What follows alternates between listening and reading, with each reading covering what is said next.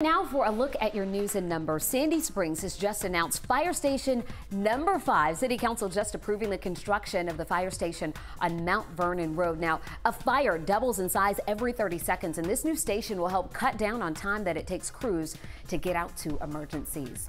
New tonight, Johnson & Johnson says its booster provides 94% protection from COVID-19 infection, and that's a good update for the nearly 15 million Americans who received the J&J one-shot vaccine. But there are still several steps to go here before federal officials would sign off on the general public getting the company's booster.